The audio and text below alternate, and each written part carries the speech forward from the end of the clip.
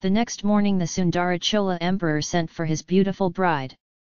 He ordered the preacher, nurses and doctors to stay away. He made Kundava sit next to him and rubbed his back lovingly. Kundava knew that he was struggling to say what he wanted to say. "Father! Are you angry at me?"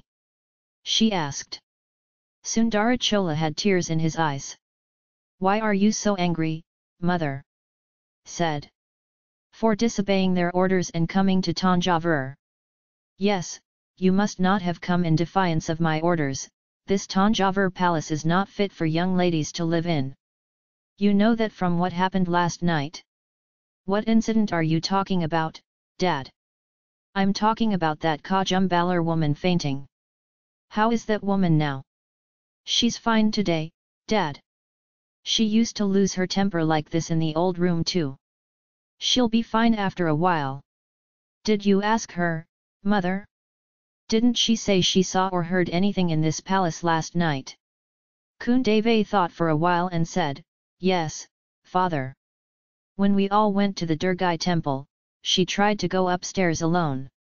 Then she heard someone wailing pitifully. She said it scared her. That's what I thought too. Do you know now, child? There's a ghost prowling this palace. You shouldn't be here. Go away." When Sundarakalar said that, Kundava noticed that his body was shaking and his eyes were staring somewhere. "Dad! So why should you be here? Why should Mom be here? Everyone can just go to the old room. Don't you know that your body is cured by coming here?" she said. The emperor's sorrowful smile understood, and said, "What will my body be cured from now on? I have no desire to do so. Why despair like that?" "Father! The old doctor says he can heal their bodies. Believing what he says, you too have sent for herbs from Ceylon." "I have heard." "My daughter! That shows the affection you have for me. Is it wrong for a daughter to have affection for her father, father?" "There is nothing wrong with that. It is my blessing to have such a desirous daughter. There is nothing wrong with you sending someone to bring herbs from Sri Lanka. But whether the herb comes from Sri Lanka, whether it comes from Savak Island, or even if the elixir comes from the heavenly world, my body will not be cured in this birth." "Oh no! Don't say that," said the princess. "You have come here against my orders, mother. I am indeed glad of it. I had thought that one day I should open my heart and tell you the truth. Now is the chance. I tell you, listen. If I have a physical ailment, herbal medicine will cure it. My ailment is not physical, it is mental anxiety." "What medicine?" "Father, what kind of incessant anxiety can you, the emperor who rules the three worlds, have? You speak the wondrous imagination of the poets, child. I am not an emperor who rules three worlds, nor one who rules all the worlds. My kingdom is a small corner of the world. I cannot bear the weight of it." "Why should you bear it, father? Aren't you fit to bear the burden of a kingdom?" "They have 2 sons by the hour. Both are lion cubs, valiant warriors. They can bear any burden." "Daughter! Just thinking about it makes me sick to my stomach. Both your brothers are matchless warriors. Like you, I brought them up with an eye for an eye. I doubt if it would do them any good to give them this kingdom. Would it be better to leave them with a great curse along with the kingdom?" "What curse can there be for this kingdom?" "Sibi, who gave flesh for a pigeon, and Manunitha Chola, who gave a son for a calf, are the ancestors of our clan. Karakal Valavaru and Paranakilai ruled this kingdom. Veera Vijayalaya Chola, who carried 96 wounds in Tirumani, sat on this throne. 108 temples on the river Kaveri. Aditha Chola who took it and Paranthakar who took it with gold and made it gold expanded this kingdom. This is the Dharma Maharajya ruled by Kandaratitha who saw love and Shiva as their own. What can be a curse to such a kingdom?" "Father! You are in some kind of delusion. Leave this Tanjavur fort. If leaving, you don't know what will happen the next moment if I leave this place. Do you think that I am happy to leave the beautiful old palace and stay in this prison of Tanjore fort? Kuntave, I am here to save this legendary Chola kingdom from falling apart. Think of what happened last night when the play was being played. Neela Matadin, I was watching everything from the front. I even thought of stopping the play in the middle. Father! What is this? The play was very good. I was filled with the pride of the Chola clan. Why did you want to stop? What part of the play did you dislike? The play was good, my daughter. I see nothing wrong with it. I am talking about the behavior of the people who saw the play. Did you not notice the rival slogans raised by the Kajumbalarg party and the Palyavetarayar party? Noticed, Dad? These people are behaving like this while I alone am here. Think what would have happened if I had not been here. The moment I left Tanjavur, there would be a quarrel between the two parties. Just as the descendants of Lord Krishna attacked each other and perished, when these two perished, this great empire would perish. Father! You are a tyrannical emperor in this Chola empire. Both the Palyavataraya's and the Kajumbalar Vilaris are bound to do with their heads what their feet do. If they transgress, they seek their own destruction. Why should you care? Daughter. For the past 100 years, these two clans have done unparalleled service to the Chola Empire. Could the Chola kingdom have become so prosperous without their help? If they perish, will the kingdom also weaken?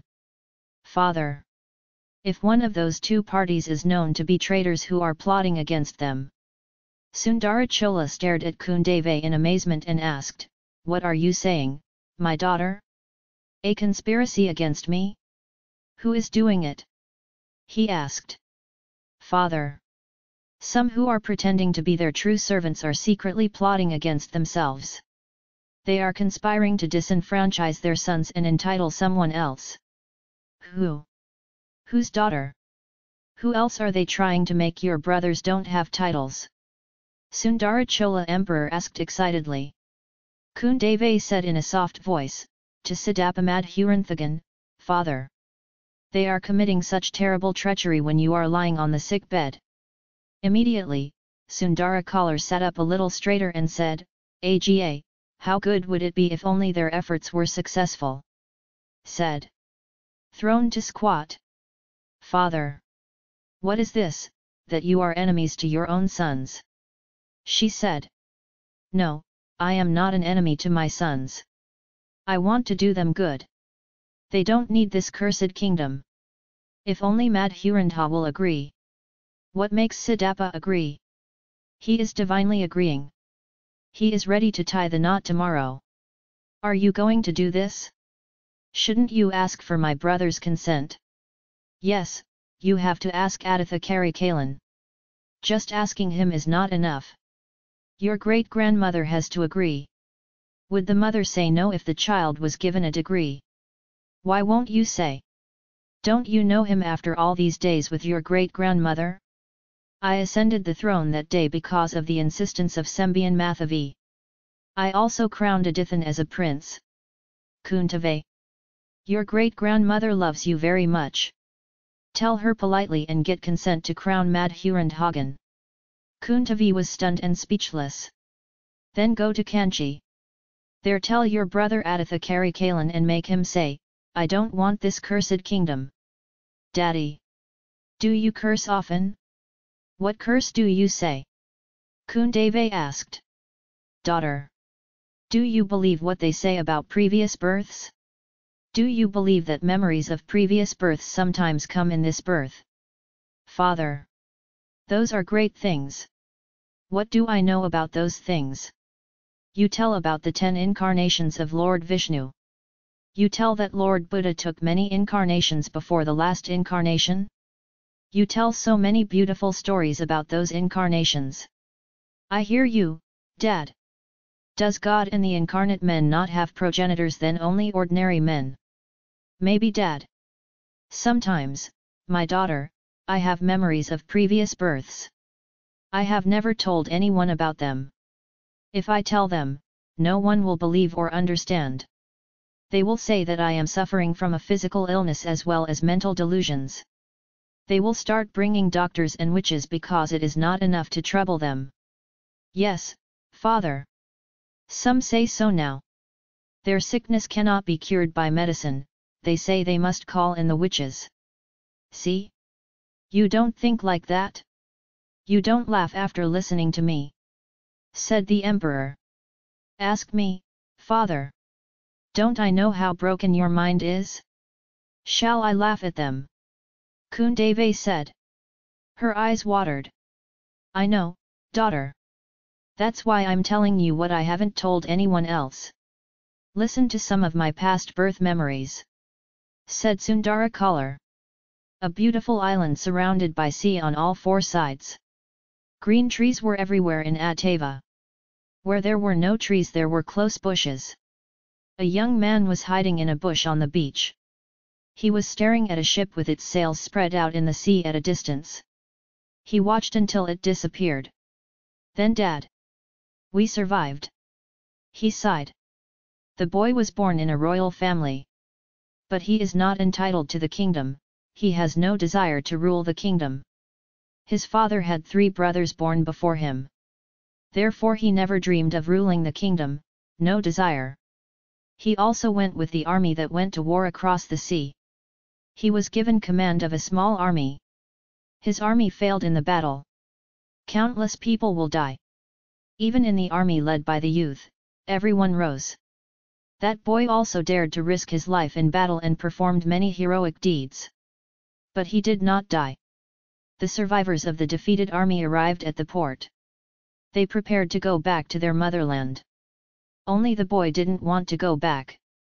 He did not want to go back to his motherland after losing all the soldiers under him. Members of his clan are famous as Mahaviras. He didn't want that fame to be stolen by him. Therefore, while the ship was sailing, a beautiful island was visible in the distance, and the young man jumped into the sea without anyone else knowing. He swam ashore on the island. He waited until the ship was out of sight. Then he climbed a tree and sat under its branch and looked around. The beauty of the island captivated him. But there seemed to be no human traffic in it. At the time it did not appear to him to be a drawback. His enthusiasm is overwhelming. He was sitting leaning on a tree branch daydreaming about the future. Members of his clan are famous as Mahaviras. He didn't want that fame to be stolen by him. Therefore, while the ship was sailing, a beautiful island was visible in the distance, and the young man jumped into the sea without anyone else knowing. He swam ashore on the island. He waited until the ship was out of sight. Then he climbed a tree and sat under its branch and looked around.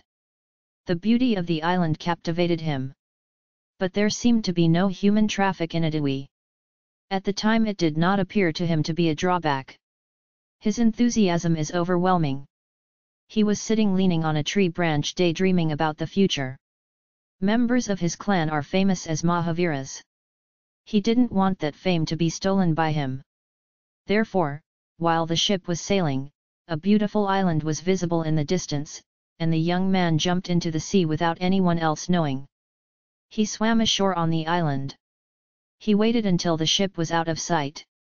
Then he climbed a tree and sat under its branch and looked around. The beauty of the island captivated him. But there seemed to be no human traffic in it. At the time it did not appear to him to be a drawback. His enthusiasm is overwhelming. He was sitting leaning on a tree branch daydreaming about the future. Therefore, while the ship was sailing, a beautiful island was visible in the distance, and the young man jumped into the sea without anyone else knowing. He swam ashore on the island. He waited until the ship was out of sight. Then he climbed a tree and sat under its branch and looked around. The beauty of the island captivated him. But there seemed to be no human traffic in it. At the time it did not appear to him to be a drawback. His enthusiasm is overwhelming. He was sitting leaning on a tree branch daydreaming about the future. Therefore, while the ship was sailing, a beautiful island was visible in the distance, and the young man jumped into the sea without anyone else knowing. He swam ashore on the island. He waited until the ship was out of sight. Then he climbed a tree and sat under its branch and looked around. The beauty of the island captivated him. But there seemed to be no human traffic in it. At the time it did not appear to him to be a drawback. His enthusiasm is overwhelming. He was sitting leaning on a tree branch daydreaming about the future. Then he climbed a tree and sat under its branch and looked around. The beauty of the island captivated him. But there seemed to be no human traffic in it. At the time it did not appear to him to be a drawback.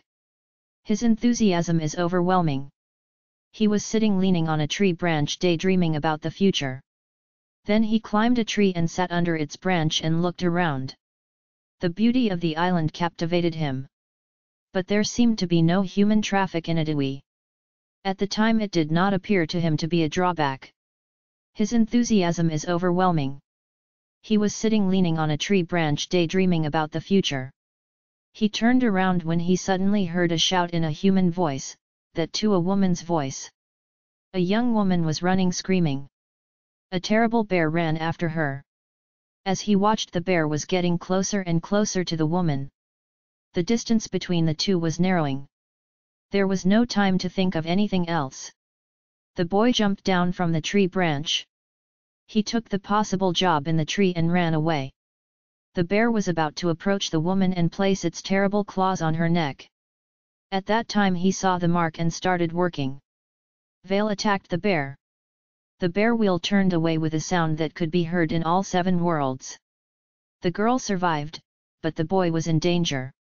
A wounded bear rushed towards him. A fight took place between the boy and the bear. In the end it was the boy who won. The victorious youth's eyes immediately searched all around. At first he did not know what he was looking for. Then suddenly it became clear. The girl his eyes searched for was standing leaning on a coconut tree behind a palm tree that had grown bent over. Her eyes were full of wonder and her face was full of joy. She is a forest girl. Her appearance and dress suggested that she was ignorant of the civilized life of the world.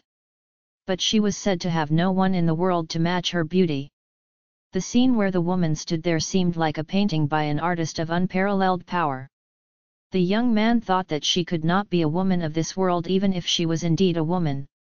He came closer. But she didn't magically disappear as he expected. Unexpectedly she took off and ran. He ran after her for a while. Then he stopped. He was so tired that he could not even keep up with the woman who ran with the speed of a deer. Also, he thought it was impolite to keep running after a woman. Should she be on this little island? We'll never see her again. He stopped considering that. He went to the beach and lay down on the sand and got tired. His hopes were not in vain. After a while the girl came back. She brought an elderly man with her. It turned out that Van de Van belonged to the Kuryar class, who live along the coast of the island of Sri Lanka and survive by catching fish. Through him Avaliban learned an important truth. That is, he knew that the woman had saved his life at the right time. He was sitting on a branch and staring at the sea when a bear came up behind him and stared at him. Then started climbing the tree. The girl was watching all this. She yelled like that to draw the bear in another direction and warn the boy. The bear left climbing the tree and started running after her. Do you want to tell me how the boy felt when he heard this? He expressed his gratitude to the woman who saved him. But she didn't say a word in reply. Whatever the youth said to her, the man who came with her replied. This surprised the boy at first. When I realized what the truth was, my astonishment disappeared.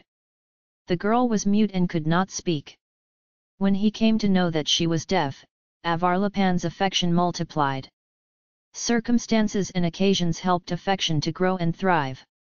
Being deaf and unable to speak did not appear to be a disadvantage to Avaliban. Her eyes revealed wonderful truths and intimate secrets that no mouth could tell. What other language in this world is equivalent to that Nyana Bash? As it was, her sense of the nose was incredibly powerful in exchange for her deafness. With her sense of smell, she was able to find out what wild beast was hiding far away in the middle of the thick forest. But what is all this for? If the two hearts are united, what is the concern of the other senses? Atv seemed like heaven to the boy.